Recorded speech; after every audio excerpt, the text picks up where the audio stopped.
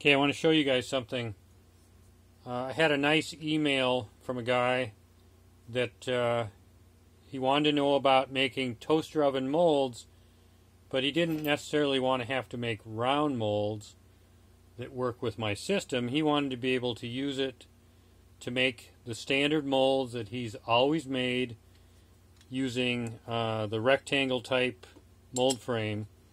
And so what I want to show you is that there's different places that sell this particular mold frame, which is pretty cool because it comes in 3 different pieces, and it comes with a bag of these little bolts and nuts and stuff, and you can assemble it in different thicknesses, or you can use them as separate.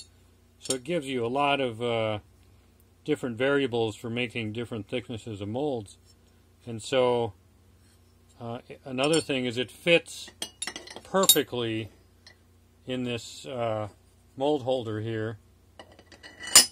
Fits in the toaster oven just perfectly. I mean, it works really good. So I wanted to show you that. And then another thing, when you get this, you can use, the real standard mold rubber.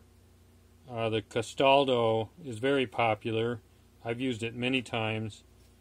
And you can buy it in pre-cut pieces like this, and it fits right in here.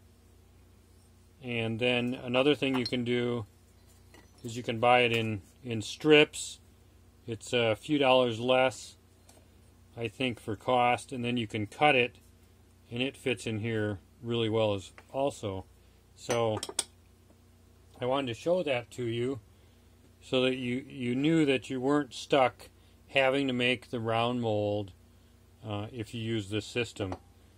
And it will still save you having to buy an actual vulcanizer because it makes excellent molds.